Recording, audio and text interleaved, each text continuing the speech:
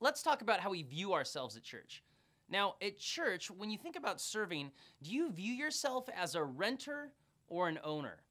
Now, you might be thinking, what in the world am I talking about? But this really leads us to our next principle in operations, and that is the principle, take ownership. Our desire is that you would take ownership in your local church. Now, let's get back to this idea, this question. Are you a renter or an owner? Now, if you rent your house, think about the connection that you have to your house. You might love your house. It might be very meaningful to you. You might enjoy your time there, but you're just a renter, right? And so if some grass dies, that's not really your problem ultimately. If the roof leaks, you're a renter, you're not an owner. But if you're an owner of the house, your grass dies, you want to fix that grass. Your roof leaks, you're going to fix that roof immediately. Well, hopefully, right? You're going to fix that roof immediately so it doesn't do more damage to your investment. Well, what we hope is that at church, you begin to view yourself as an owner, that you're not just a renter who kind of comes and goes, but you're an owner at your church. You're invested, that you are motivated by mission and duty, and you have a sense of responsibility that even transcends the job description that you're given when you join your ministry team. Let's think about what it means to be an owner. First of all, owners take initiative. An owner sees what needs to be done and does it. They don't wait for someone else to pick up the slack. They don't say, hey, not my job. They're the owner. If they don't do it, maybe no one's going to do it. And so at church, we need to start to think like owners, especially on the team that we serve on.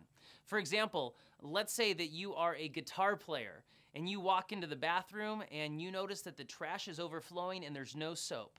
What's your response? Not my job. I got to play guitar. That's a terrible response. That's a renter's response. An owner says, hey, this is my church. These are my people. Maybe somebody called in sick on the clean team, or maybe everyone's just overwhelmed. There's a lot of people here on this Sunday, and so you're going to take the responsibility to take out the trash, and you're going to refill the soap, or you're going to alert somebody and help them refill the soap. That's your job because you're an owner.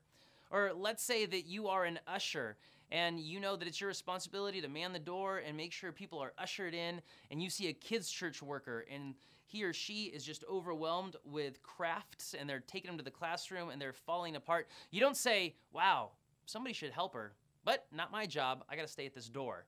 No, you take the initiative. You help that person. You see, that's what it means to be an owner. Take the initiative. Don't wait to be told to do something. Look for problems that you can solve at your church. And when you do that, you're going to be a huge blessing to everyone else around you. Owners work hard. If you're a business owner, you must work hard because you want your company to survive and to grow and to make a profit.